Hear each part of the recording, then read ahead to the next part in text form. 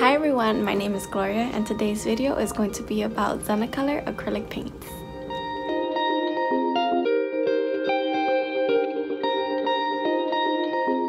In this video, I will cover 3 things. 1, I will show you the 12 colors that come in a set.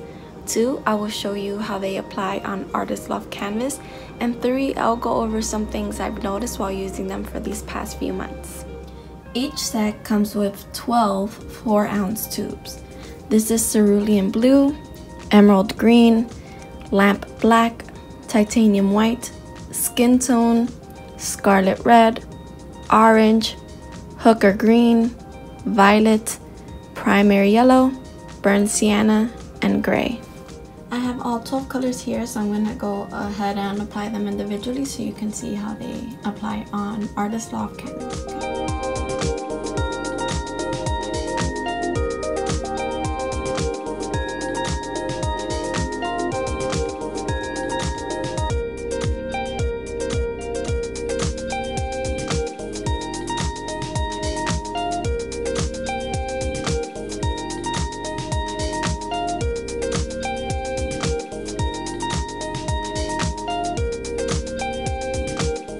Past few months of using ZenaColor acrylic paints, I've noticed about 4 things. Number 1, I've noticed that the paint is very thick and the colors are very rich.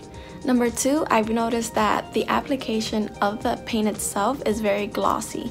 So I've used the ZenaColor acrylic paints on watercolor paper and on canvas, and I do like how it comes out on watercolor paper because it has that shiny effect.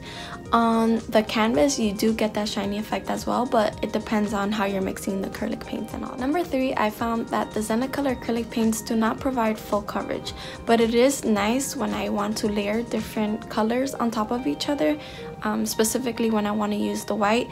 I can't use the white to make it very vibrant, but if I want to layer it on top of a different color, it gives me a nice effect. And number 4, the way that it dries depends on how much of the paint you use itself.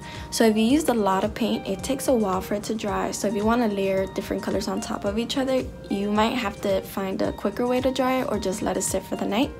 But if you just use a little bit of the paint, it dries completely fast and you need to keep reapplying. So depending on what you're trying to do with the ZenaColor acrylic paint, just know that too much of the paint will take a while to dry and too little will dry instantly. I hope you guys found this video informative and helpful. If you have any comments or questions about anything that I missed or anything I didn't cover, please let me know and I'll try to answer them. Thank you. Bye bye.